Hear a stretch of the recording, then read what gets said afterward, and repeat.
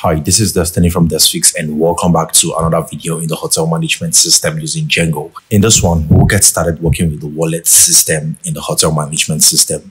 That is what we'll be doing. Hopefully you will enjoy the video and learn something new. And if you do, consider dropping a like and also a subscription, as it will really mean the world to me. So let's get started. Begin by opening up your code editor. And you want to open up the user dashboard views PY. And just down here, I want to create a new view that will be called wallet.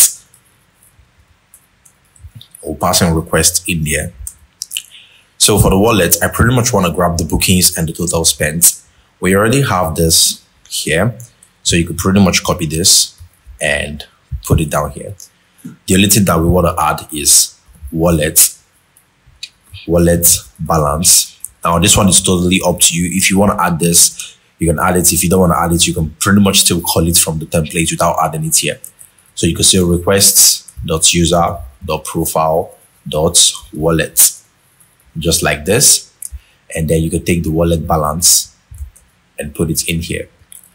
All right. Then I also want to change the template name from dashboard to wallet.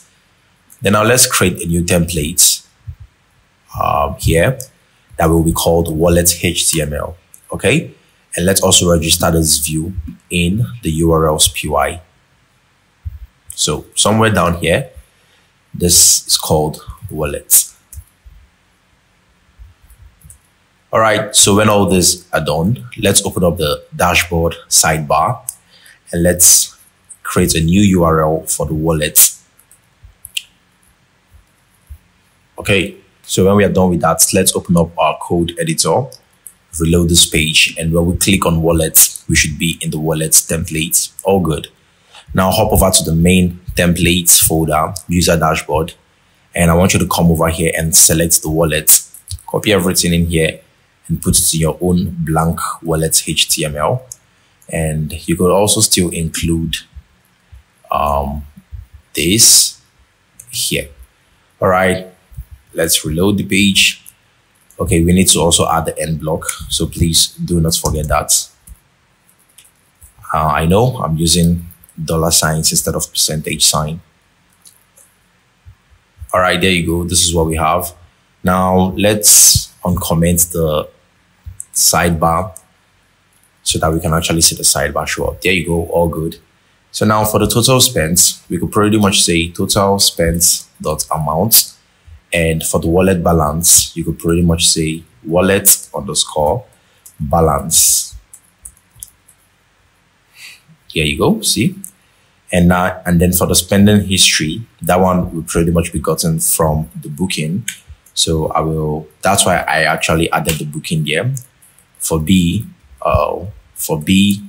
in booking, then end for just where the LI ends, okay?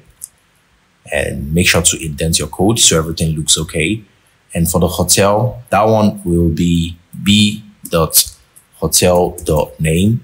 And also for the payment status, that will be b.payment_status. And for the amount that was paid, that one will be b.total. For the order number, b.booking ID.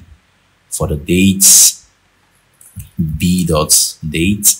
For the amount spent, b.total.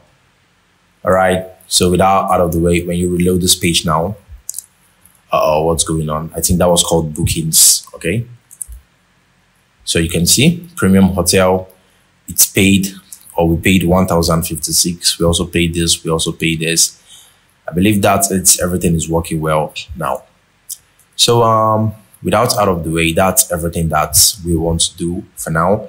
In the next video, we'll get started working with the bookmark.